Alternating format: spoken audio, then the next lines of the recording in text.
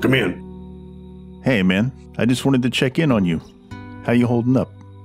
Honestly, I'm tired. Things are going well here. Our base is becoming more formidable and we've recruited more people to help. But Ace and I, we need a ship. I know you guys are determined to get out of here, though you never really told us why. It's something I can't talk about. I get it, and that's okay. You guys saved my life, and if I can help you get a ship, well, maybe I'd be able to find my way back home eventually too. What I'm trying to say is that I owe you my life, and I hope I can pay it back to you one day. You think Bish and Alex are doing all right? Bish is a capable fighter, determined too. I don't know Alex that well, but she seems like a strong woman. A group of just the two of them means they can keep a low profile and move quick. I'm confident they'll return safely. I wouldn't have sent them otherwise. Well, I'm looking forward to when they return. That Alex lady is pretty cute after all. Maybe she'd even let me take her on a date. Watch yourself with her, partner. Don't bite off more than you can chew. We covered a lot of ground today. What do you think of setting up camp for the night? There's still a few good hours of daylight left. I say we keep pushing until nightfall. I'm beat, Bish. We have plenty of rations for the— No, it's not that. Do you know how hard it is to find these advanced components these people are willing to trade? With those, we'll be able to advance our research significantly, and we need them to build our own spaceship and get off this planet. I know, you guys keep bringing that up like this is some kind of terrible place. It's not that bad here, you know? You don't understand. We have something important that we need to take back to our home, and we've already been here over a year. The longer it takes us to escape, the worse it'll be. Okay, I get it. I'm sorry. I forget that you have your own home somewhere out there. I'd want to go back to it too. Let's keep moving. We'll get you those advanced components you want so badly, and if you end up actually building a ship, maybe I'd come with you. Thanks, Alex. Let's go.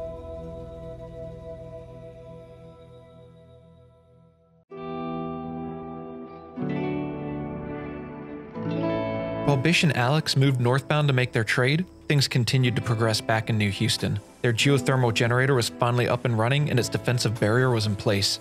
All they had to do now was connect its conduits to the base's power supply. Blinkstrike finished researching smithing, which was one step closer towards their auto turrets. Their medbay's expansion was almost complete. They moved their beds to the furthest wall, which would allow room for 4 more beds. Bish and Alex's trading caravan continued making steady progress to their destination. Their geothermal generator's protective wall was finally finished and they continued their expansion inside New Houston. Gorda recovered from the plague and she was tamed to where they could ride on her back.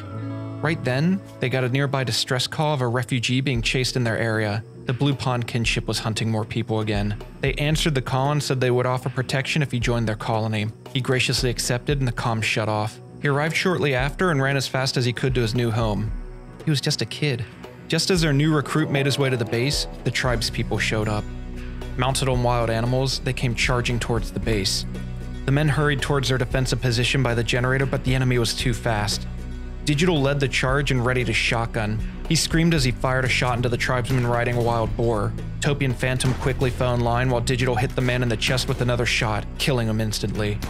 Arrows flew at them until one soared across their sandbags, hitting Phantom in the head and piercing his skull. He dropped dead on the spot. Digital and Topi cried out in anger. Ace and Blinkstrike saw it unfold from afar while they were reinforcing their defenses.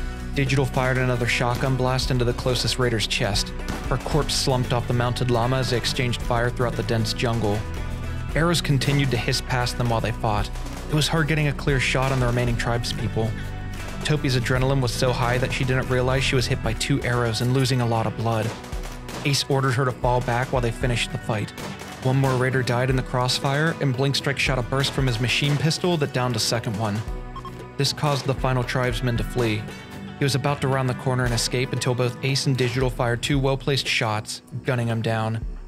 The skirmish was over, but at what cost? The wounded tribal woman cried out in pain, asking for help. Digital stared at her with cold eyes, stripped her clothes off her and said, "This is for Phantom," and bashed her head in with the butt of his gun. When Glomus heard the news about Phantom, his heart sunk. They planned to dig another grave outside of New Houston. Topi found Gorda outside of their base and rode her to the med bay.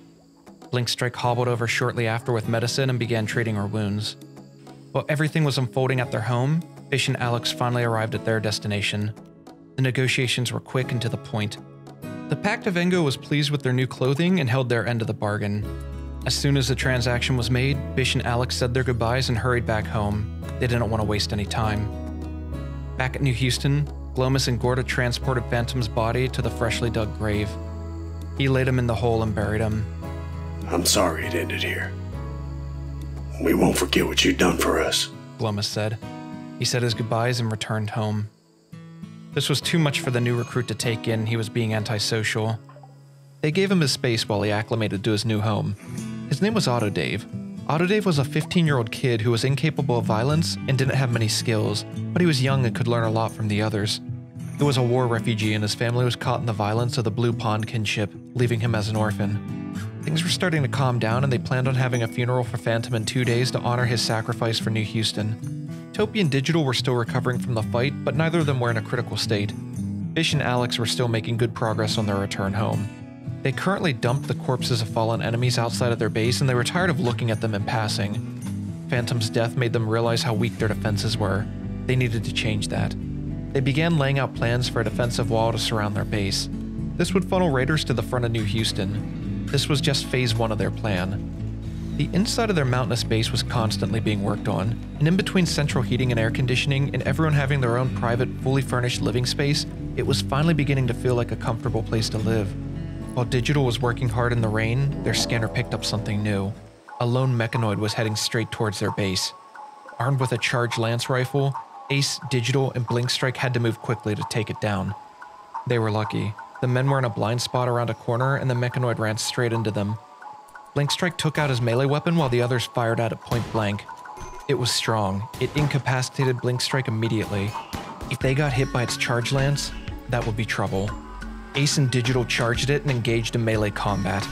It focused on Ace, who was equipped with masterwork armor, and he was able to absorb the blows it delivered while Digital hammered at it with his heavy club from behind. Even with a 2-to-1 advantage, it was a tough opponent to bring down. Finally, after what felt like hours, Digital's club smashed into its back and the mechanoid collapsed. It was destroyed. They also noticed that Ace's right lung was completely destroyed in a previous fight, which explained why his movement was so sluggish lately. Glomus rode in on Gorda through the heavy rain to rescue Blinkstrike. He wasn't in a critical state, but Glomus still carefully bandaged up the bruises on his body. That afternoon, the rainstorm passed and they continued building their perimeter wall. Once they finished the first wall layer, they planned to reinforce it with a second layer to force the raiders to funnel into their front entrance. They continued working into the evening and they completed machining research. They were one step closer towards auto turrets. As the evening turned to night, Phantom's funeral was underway. They went over to pay their respects. Many of you know that Phantom crash landed on this planet just like us. We took him in and he helped us make New Houston what it is today. Just like us, he wanted to find a way to return home, but we failed him. I failed him. I know you wish things were different here. I wish things were different here.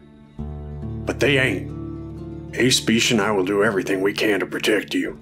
We have plans in place and we're going to fortify our defenses and do better. We're in this together, and if you aren't, then I suggest you pack your things and find somewhere else to call home. I'm sorry, Phantom. Thank you for your service. It will not be in vain. To Phantom. To Phantom. A Phantom!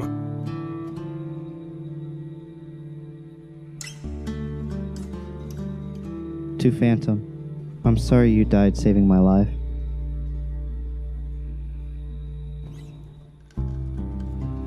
The funeral came to a close and they packed it in. The mood in New Houston was sad and somber that night as they mourned the loss of Phantom. The next step of their defensive plan was to make a large clearing at the front of their base. They would have to chop down all the trees in the vicinity. Digital worked hard most of the day, making good progress on the clearing. That evening, Topi was able to finish the west wall. They immediately planned out the second layer. Things were moving in the right direction. Early the next morning, their short-range scanner picked up a herd of a manhunting pack of emus running wild through their area. Instead of provoking them, Glomus ordered everyone to stay inside and let them pass through.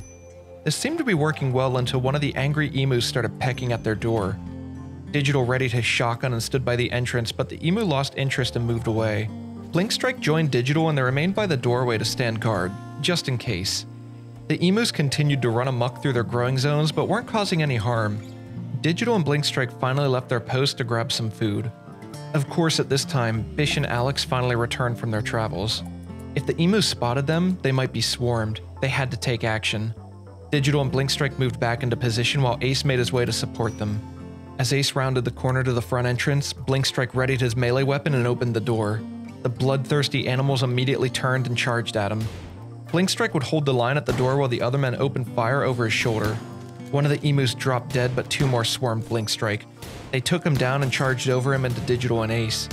Topi saw what was happening, pulled out her elephant tusk dagger, and charged in to help. Digital took a lot of hits from the crazed animals, but he held the line. The 3 of them beat the rest of the emus into submission and stopped the attack. Topi carried Blinkstrike to his bed and Digital went to his room to rest. Blinkstrike was only banged up with bruises and got himself up shortly after Topi left his room and went back to the entrance to finish off the wounded emus. After taking his frustration out on the emus, he went into their workshop and finished their gunsmithing research. Later that night, they had a bit of a surprise when an adult elephant self-tamed and became domesticated. They planned on trying to train her to be a useful pet for the colony. It looked like the emus had the last laugh on Blinkstrike as his right leg got infected from their fight. He already lost his left leg from an infection, and they wanted to treat him as quickly as possible to prevent it from becoming an issue. Glomus tended to his leg as carefully as he could and told him to rest up. His treatment was highly effective. Blinkstrike developed immunity the following night and was back on his feet. A few hours later, their scanners caught another raiding party from the Blue Pond kinship trying to use the thunderstorm for cover and catch them off guard. It was a large group of savages that wanted revenge for New Houston's interference with the skirmish the week prior. Alex jumped out of bed and prepared a defensive line of sandbags for coverage. They didn't want to lose another colonist to the Blue Pond kinship like they did with Phantom. The storm cleared and the enemy began their assault towards New Houston. Everyone was prepared, gripping their weapons tight, ready for another battle. I hope you enjoyed this episode. Special thanks to all the voice actors and their awesome work. I also want to thank my newest patrons, Koizun and Nathan. Thank you both so much for your support. I really appreciate it. And of course, I always want to thank all of my patrons who are generously supporting my channel so that I can continue making content like this, with the goal of one day making this a full-time thing so I can make content like this much more regularly. Thank you so much. And as always, thanks for watching. And until next time, have a good one.